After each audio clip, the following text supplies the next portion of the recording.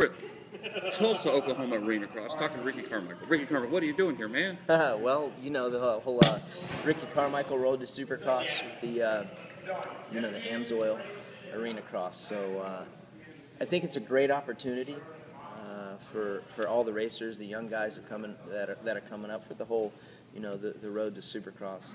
There's a lot behind it. Myself and Phil have been working on this idea for a while now, and kind of being able to see it in motion now, it's pretty cool. I think we'll really see the benefit in like 2 years. I think is when we'll really see things starting to pick up from it. But nevertheless, I think it brings some more recognition to Arenacross, which these guys are extremely talented, and it's some tough racing. I was really impressed. I mean, I've always had a lot of respect for them, but to see it in person is pretty cool. And as for the road to Supercross stuff, I think it'll really, it'll help the younger guys coming up and get their feet under them, if you will, and not just be thrown into the wolves. Yeah. I noticed when you came down about the middle of the night show, and you were laughing. You said, these guys are fast. This is good racing. Yeah.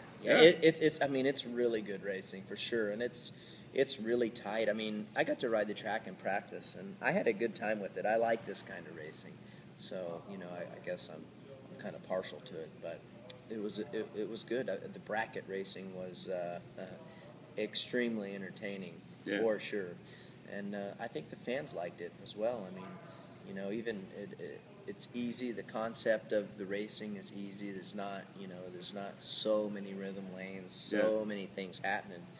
And sometimes simplicity is bliss. Yeah. So back to this road to Supercross. Yes. It's got your name on it. Yes. So you're out there. You're saying race Arenacross first. Yes. Then Supercross. Fans, you know how fans are. People don't like change. They're nervous. So you're taking on a tough job. You're gonna promote some change. You want to see the sport change. Well, I think let's put it this way. Supercross, if they want Monster Energy Supercross to be like F1 and MotoGP, you can't go buy a street bike and try to qualify for a MotoGP. That's for sure. Same thing for F1, and the feeling that I get is that's where they want to be. So that's specialized. Yes, I mean it should be only the best of the best out there, and mainly for safety reasons. Yeah. These bikes are extremely fast these days. The tracks have a lot of stuff happening and going on with rhythm lanes and what have you. And if you don't have a lot of experience, you really don't have any business being out there. And I think I'm looking out for a lot of guys' safety. I think I'm looking out for the current racers, some of the best that are in the world. It's just going to make the program better over there. There won't be so many guys. It'll give more time for track preparation, and it won't be a madhouse on race day, and that's kind of the long-term goals that I'm looking for. Let's get the guys that we need and race those guys, and we'll have more time for track prep and all that business, and guys' safety won't be in jeopardy for the guys that the Supercross roads to their local town and they want to suit up and try to impress their friends and family when they're really, the level of Supercross is too high now and the bikes go too fast and there's too much safety at stake. Also, protecting your investment for the young kids coming up. I think it's good that they cut their teeth, and I know I've said it before. Ryan Dungey went and did a warm-up one before his first Supercross race, and he thought it was awesome. So I just believe in that. Yeah. You also mentioned, like we're sitting here at the autograph session, so after the race, everybody comes up and sits. It took a while, about an hour. So it's other practice that people bring, from Arenacross. They're going to learn not just to ride, they're going to learn how to meet fans in the afternoon and sign autographs at the thing at night, things like that. Yeah, I think it kind of grooms the riders beforehand. If you want to go race Monster Energy Supercross, you're exposed to, a closed course. Fans are really close. It's loud. It's nothing like you ever experienced in amateur racing. And I think it, obviously, as I said earlier, it'll help the Arenacross series. And, these kids coming up, and they want to set their sights on the premier racing, and that's Monster Energy Supercross.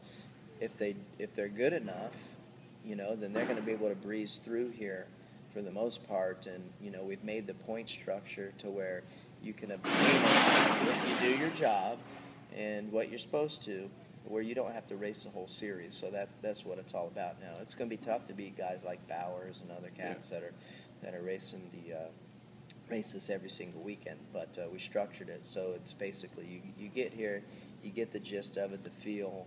As you said, working with the press, autograph sessions, being exposed to TV. It's just it really is a win-win. Yeah. Last one. Some people are going to. You mentioned a couple times that Supercross is just getting faster and faster and intense. Somebody might just say, well, just slow it down. Use slower bikes or something. Yeah. That's not a popular idea, is it?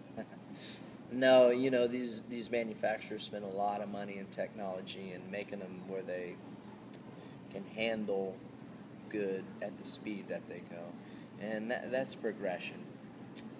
I think as the bikes get faster, I think the tracks could be better somehow, some way. I think there's a happy medium. I think, but in order to get to that goal, we have to have communication, and it needs to come from the sanctioning body, the promoters, and the riders. And it doesn't really come from the sanctioning body, So I think it's more up to the promoter and I know the sanctioning body isn't going to do anything, so it's going to come from the promoter and the riders getting together and really working together. And I don't slowing them down, yeah, that's going to be tough, but just making them safer, and to where you don't always have that carrot out there to where if I jump this, if I don't make it, I'm going to really hurt myself. That's what we have to eliminate somehow. And I know there's no magic wand, but we all, at the end of the day, we all want it to be safer. And, the bikes aren't going to get any slower, I can tell you that. All right. Well, thanks for your time. Appreciate it. It's good to see you here. Yeah, good to see you as well. Thank you very much. Thanks. Yeah.